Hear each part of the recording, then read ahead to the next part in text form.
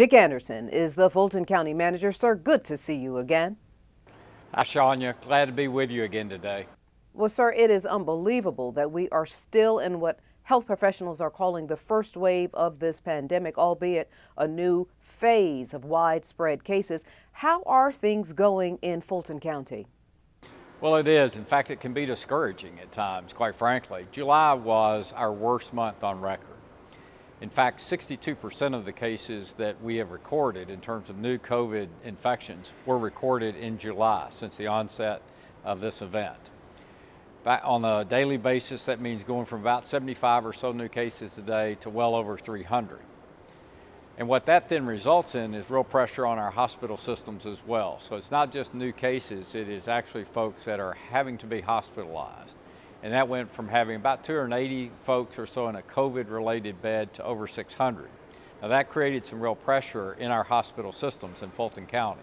The good news is with opening new beds at Piedmont, as well as the state opening additional beds at the Georgia World Congress Center, we think that that capacity has been rebuilt and will suffice for the foreseeable future. But it does really say that we've got to remain focused and we've got to stay vigilant. It's everything that we all know to do. It is watching our distance. It is washing our hands. And all of those things work together in a way that help us stem this virus. Testing, though, has been critical. And testing is something that we continue to emphasize. In fact, we're doing about 25% of the testing in all of the state of Georgia now. So whether it's through our fixed sites that exist in the north, the middle, and the south of our county, 6 mobile sites that go all around the county, and really we invite our cities as well as interested parties to tell us if there's a place where they think a good set of folks would come for testing. That's been very successful for us. And the partnership that we have with CORE, which is really phenomenal in terms of both the staffing that they provide and the outreach to minority communities. So that's key in terms of stemming the virus and understanding the spread of the virus. But for all those reasons, it is very critical to stay vigilant because, again, while some of the numbers would say that the virus was abating back in the early summer, it clearly has not. And we mentioned the last time that you were on that the county had gone back to its phase 1 approach, and since then you have had to modify again? Well, what we're doing in phase 1 is really moving back to predominantly a teleworking posture for all of our administrative services. And I think that's worked well. And I believe the public understands why we're doing it, and certainly our employees appreciate not being exposed unnecessarily. And in keeping with a safety-first approach, I think it was the right thing to do.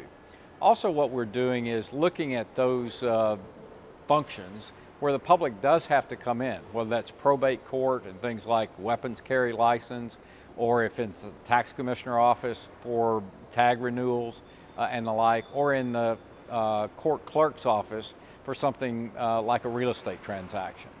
Everywhere that we can, we are moving to online. Of course, I've mentioned kiosks before in the tax office, and that's been one of the really exceptional bright spots out of this pandemic is the adoption of that.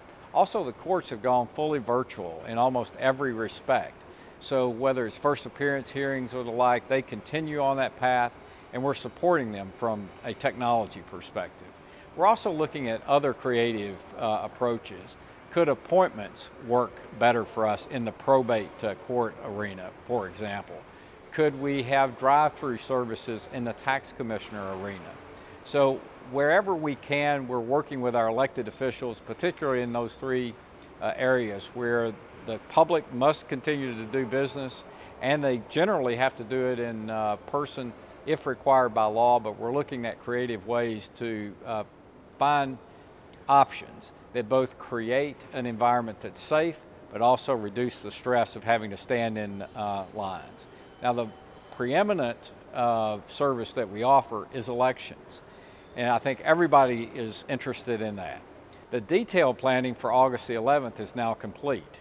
Now, I've said for some time that's the preseason because the real championship is the November election, and we'll be preparing then over the course of the next several months for that. But all the planning that we've done, all the tools that we've developed, and I think the alignment that we have with our cross-functional team will help us deliver the best voting experience in Fulton County. And that's what we intend to do. And Fulton commissioners also modified how they are meeting this month. And any action of note, especially as it relates to the pandemic? Yes, they have gone back into a virtual format, and I think that's served us well. We know how to use the technology. The public has adopted the technology as a way to both access our commissioners as well as watch progress of the meeting.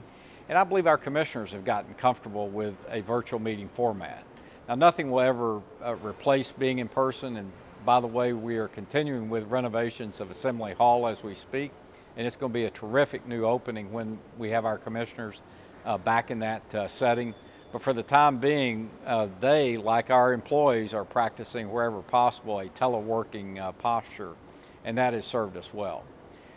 One of the things I want to compliment our commissioners on is the really thorough and serious approach that they have taken to the pandemic.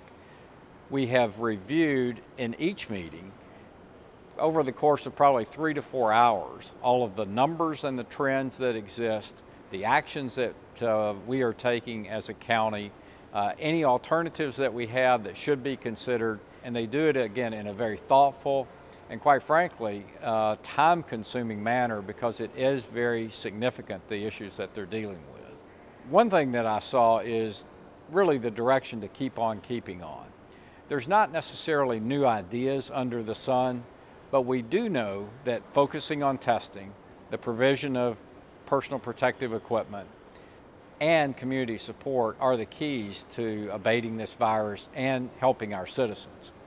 An action that the Commission took was to begin distribution of personal protective equipment to all of our 14 cities, and that's very significant.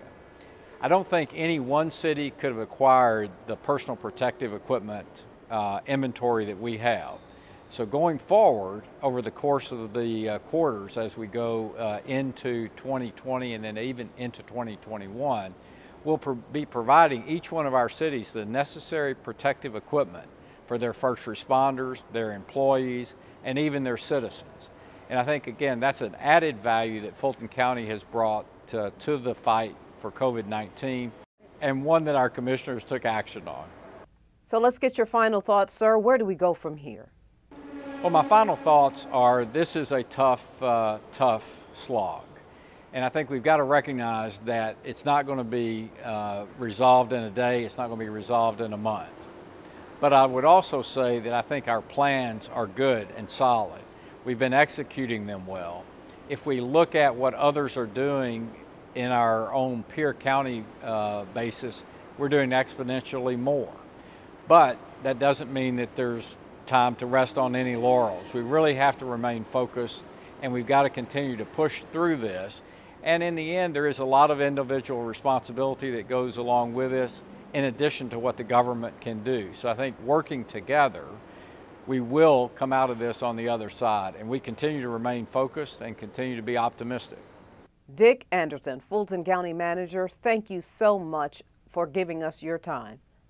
Again, thank you, Shania, for having me. Thank you for giving us this forum, and thank you for asking the questions that you do, which allow us to communicate as well as we can. Thank you again.